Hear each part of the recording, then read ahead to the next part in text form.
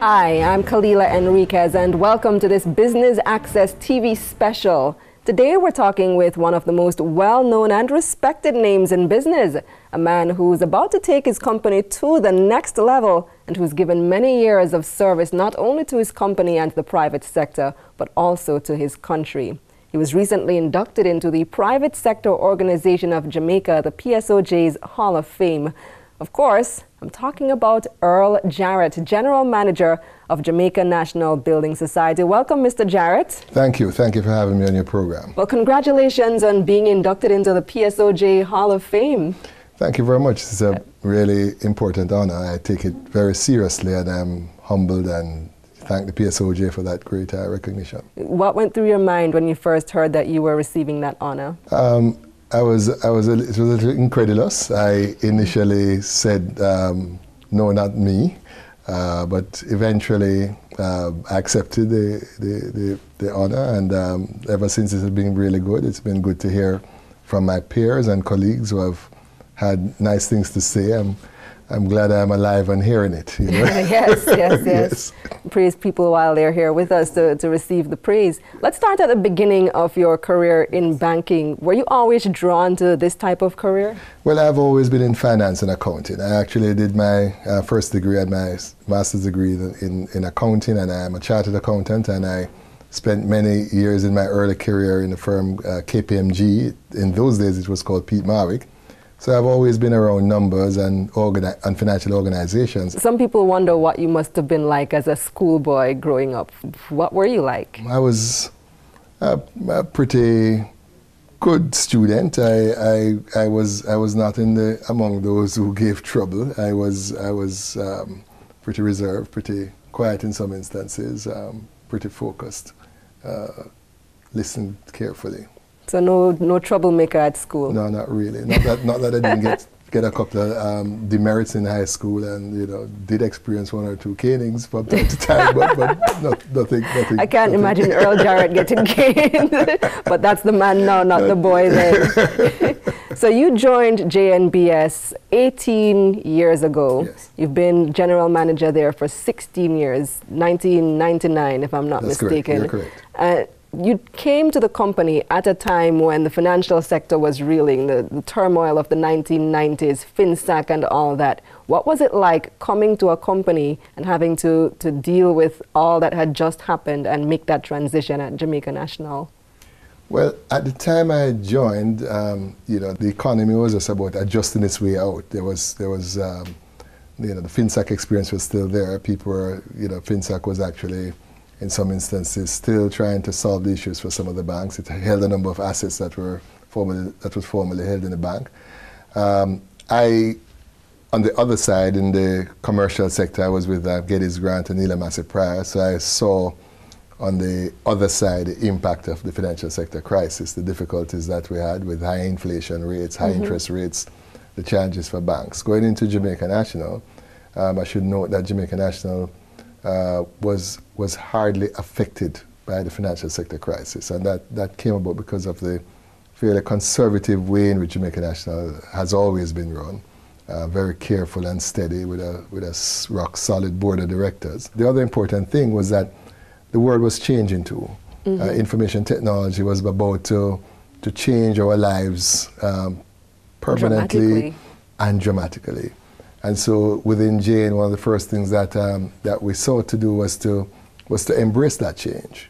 Embrace that change by putting in place new systems. So one of my first responsibilities was to put in a new banking system. And by so doing, we were able to change the way in which the building society operated. Prior to then, each branch of the building society was almost a mini building society, as the whole system was decentralized.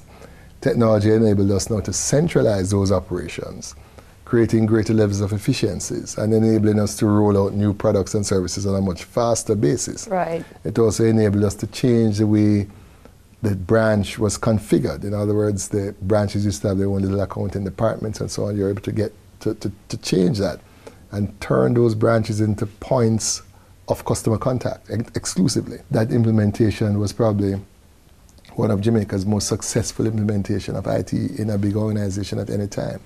And the reasons for that was simply that we we took a decision that we're going to spend a significant amount of time doing the planning, doing the preparation up front, fighting against the pressures from the people who are selling the software to implement it quickly.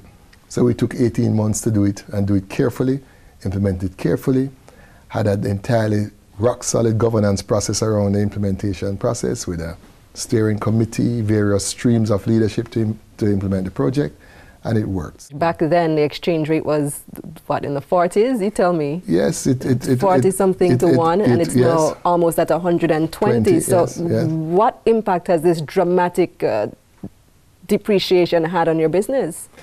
Well, for our organization, we are primarily we're a Jamaican organization. We take mainly Jamaican deposits. We do have a fair amount of foreign currency deposits. We do remittances. And we do match our foreign currency deposits, which are our liabilities, with foreign currency assets. And so we carefully manage our exposures to foreign exchange.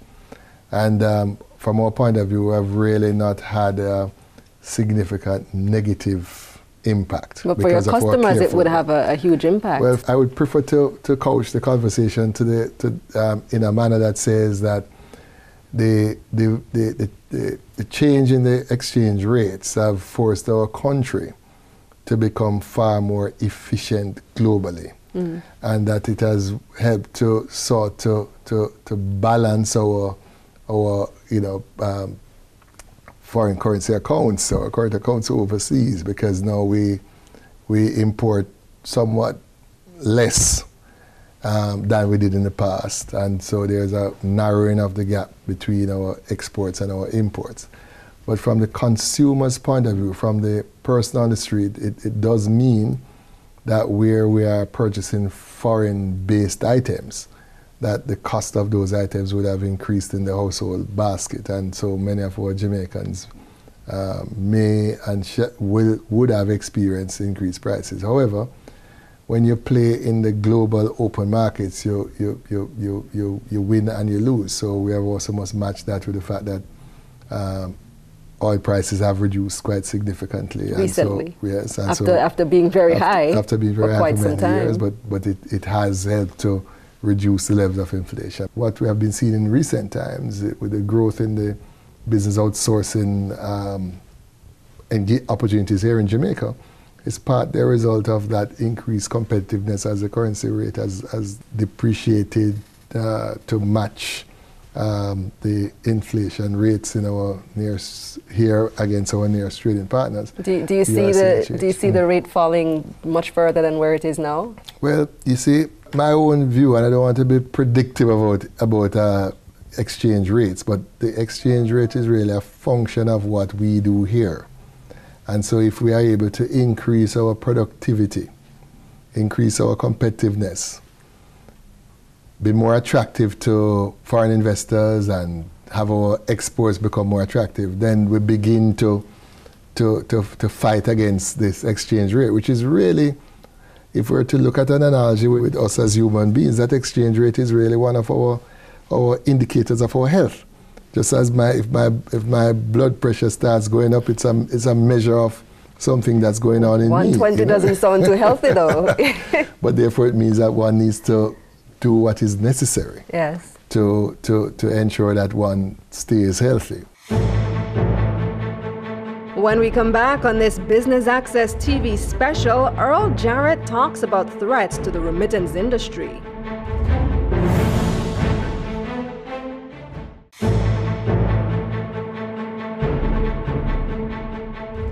Welcome back to this Business Access TV special with General Manager of Jamaica National Building Society and 2015 PSOJ Hall of Fame inductee, Earl Jarrett.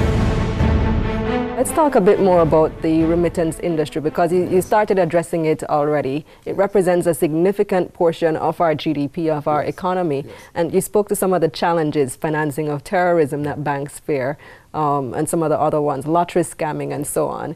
How has this affected your industry, and what are we going to do about it now that many banks are unwilling to finance remittance companies? Well, the situation is this. I mean, first of all, just to give you a background to remittances and the Jamaican remittance experience.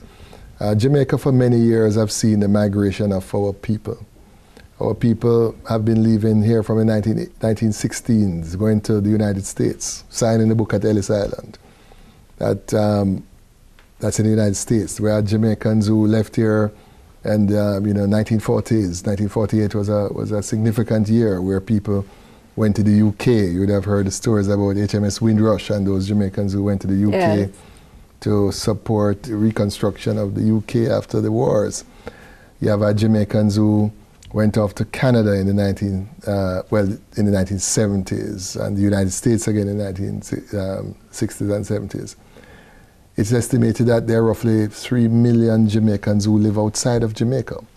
The Jamaican family and the Jamaican experience is a truly global one, where parts of the family is here and part is somewhere else, and that continues to be the case. They say the diaspora is bigger than the population at home. That's the estimate. But what it therefore means is, like in any household, funds move between rooms. Right. One has mortgage to pay and one has school fees to pay. Funds move between rooms. Remittance is simply that device that connects the family financially. What's happening is that the remittances are now being caught up in a wider issue of anti-money laundering and the control of illicit movement of funds around the world. And the remittance companies have all responded to that by putting in place systems to monitor, systems to report on transactions that are deemed suspicious, to be able to identify where funds are not good, clean funds. And I must say that based on research done through many institutions, in the Inter-American Dialogue in Washington as a unit that monitors remittances, the proportion of tainted remittances that move through remittance companies, at least to Jamaica, is relatively small compared to the total. So. Mm-hmm. But at the same time, banks in the developed countries, the United States, the UK, have been experiencing significant fines for transactions where they have failed to monitor or failed to report. Many of these transactions not dealing with normal family remittances, but significant large sums of monies that pass around the world, which did not receive the appropriate scrutiny. Right. And these banks have been fined significantly. And in response to those fines, many of the banks have decided that they want to reduce the risk, and therefore they are not willing to provide banking services, not even financing, just basic banking services to entities that perform the service of remittances. Can you blame them for that, though? Well, what I would say is that these banks need to really operate on a far more risk-assessed basis. In other words, rather than throwing out the baby and its bathwater, the banks need to look carefully at the risks, monitor those entities a lot more. And really, what's the real issue is that the banks need to also speak to the governments in some of the countries where they operate to demonstrate on a technical level that they have in place good systems to ensure that the business of remittance remains safe. And so what the banks are doing is just simply running from the problem and saying, well, I'm going to avoid these fines, so I'm not going to touch these entities. But I should say it's not all banks, because there are still some banks that are moving on a fairly good technical basis and doing the assessment and continue to provide the service. They're becoming fewer and fewer. Fewer and fewer. And in recent years, recent months, we have had the experience in at least one country where there's no bank that's providing any service to any remittance outfit at all. What about the role of international organizations like the World Bank and the IMF, who have an obligation? The World Bank has an anti-poverty role, and remittances serve a large population of poor people. You are absolutely right. It's not just a matter of satisfying the needs of poor people. If we accept the reality that we are in a global space and that there's no nation state that will adequately provide all of the resources and skills that it needs, then one can expect that people will be moving across borders to provide services. There has been significant work on this. I recall the Ramphal Commission, which was chaired by our former Prime Minister Honorable P.J. Patterson, which was looking specifically at this issue of global migration and the necessary services to support that.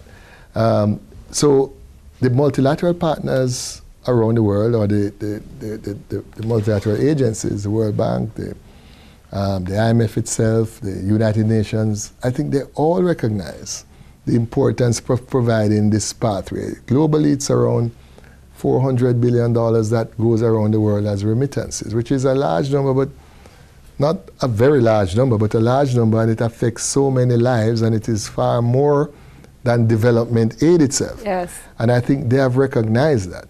But at the same time, the compelling desire to have a safe world, safe from criminal activities and persons who are seeking to proliferate nuclear armaments and trafficking of persons. We have a world that's so today filled with criminal activities that one needs to keep it safe. So there has to be a balance between the two.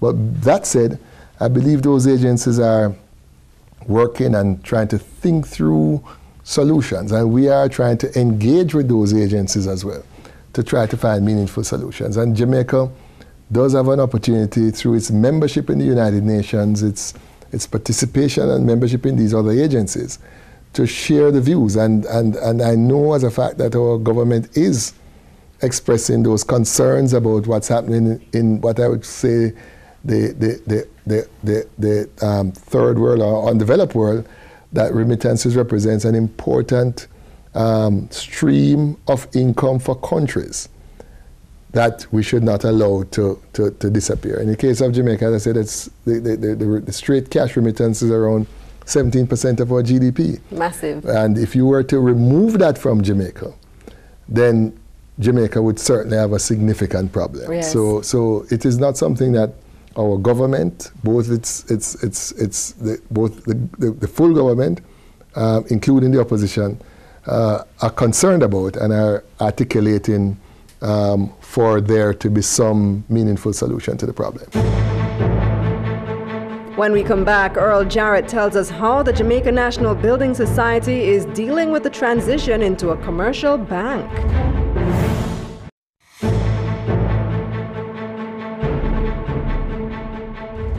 Welcome back to this Business Access TV special with General Manager of Jamaica National Building Society and 2015 PSOJ Hall of Fame inductee Earl Jarrett. Let's talk some more about the wider business, because Yes. Jamaica National is about to make this big transition and become a bank. It took you 7 years to finally get the license. Yes. How soon will we be seeing JN Bank? Well, as you would have known, we have received a nod of approval with some steps to go through. First of all, I should remind you that Jamaica National Building Society is a mutual organization. What's a mutual organization? It's an organization that is owned by its customers. So each customer of Jamaica National, whether you're a borrower or saver, is actually an owner of the Jamaica National Business Society Group. Each member has one vote, regardless of the amount of funds you have within the organization. So it's a very democratic organization. It therefore meant that as we reconfigured Jamaica National, we had to find a new way of retaining this special type of ownership structure. And so what we have done is that we will be converting the building society itself into a bank, but at the same time reconstructing our entire group, that we will have at least 3 holding companies within the group. One holding company which will own our financial businesses, which will be the converted JN Bank, as well as our life insurance company, our general insurance company, our remittance company, and so on. And another group that will own our non-financial businesses, like our MCS Limited, which is our technology company, MCIS, the motor vehicle fleet management company, our Jamaica Automobile Association, our Total Credit Services. So we'll have these 2 groups.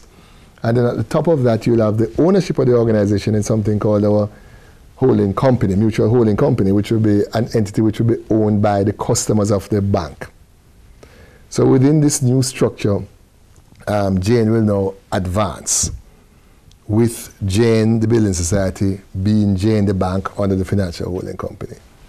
And so what you have is a bank which is owned by its customers.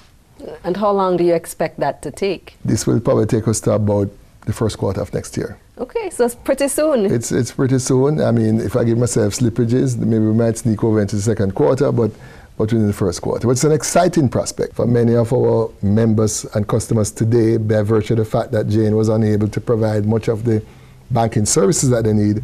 They were almost obliged to have an account somewhere else. And so what will happen when we open the doors is that we now create a place where they can complete their financial life in one organization. If you wish, there'll be fidelity. When you do make that transition, yes. you will be the third largest bank in Jamaica behind NCB and Scotia. A good.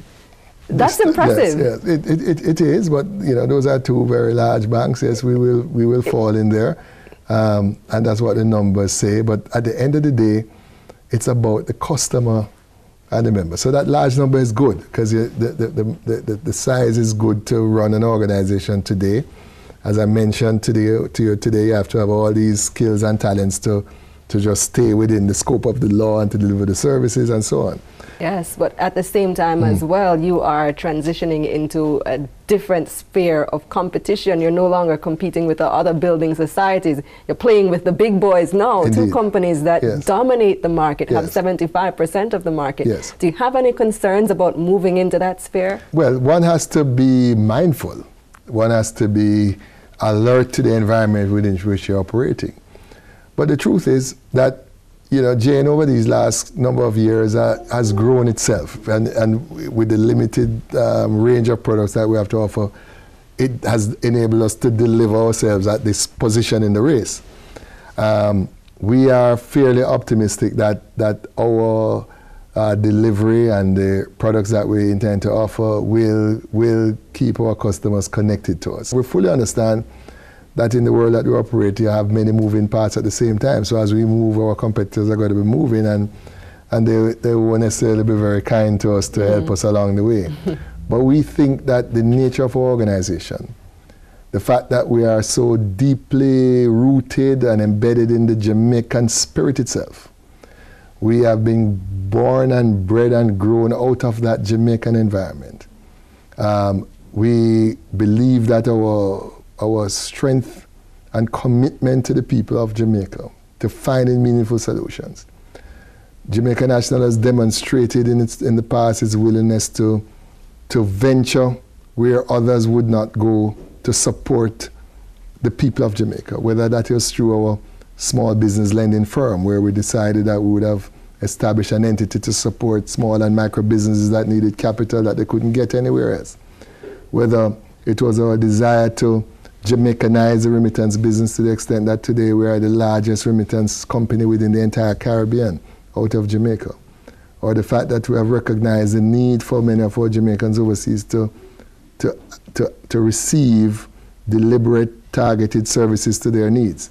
These are the things that comes from an organization that is so deeply rooted in the outcomes and in the people of Jamaica. And so I am confident that, you know, we keep our eyes focused on where it should be focused, on the outcome of our people. Our people are facing quite a bit of challenges right now. We're under an IMF program. Yes. The last year is about to, you know, come upon us. Yes. What's your take on the state of the Jamaican economy right now? First of all, I should set the context that got us to where we are. And, you know, there's been a very important study which was done by the Caribbean Policy Research Institute, Capri, and the Caribbean Development Bank, which looked at the development of the Jamaican debt. And, you know, the Jamaican debt is actually heavily influenced by climate change, which many of us don't recognize. The fact that Jamaica and many Caribbean islands experience significant hurricanes and earthquakes, and which results in significant infrastructure damage, which has resulted in nation states like Jamaica stepping into their fiscal space to repair. We have also had the sad experience of the 1980s, where a number of entities which were not in central government itself, but you know, in some instances state agencies, in some instances private sector entities. And that's what really drove the debt to GDP ratio to the heights that we found it. With that said, some will argue that our country should have put in mitigating policies and controls to make it happen, but the reality is that this is what caused it. Over the past few years, and particularly in more recent times under the IMF program, we have been able to bring down that debt to GDP. I believe it's somewhere around 125, 126% now, partly contributed by the efforts of the people of Jamaica through the debt exchange, where they gave up some of their interest income to support it. So really, the people of Jamaica have come together in an act of great national sacrifice to improve the macroeconomic numbers, and we are seeing that happening. Are we on the right track? You ask some very difficult questions. We are on the right track to get the numbers right.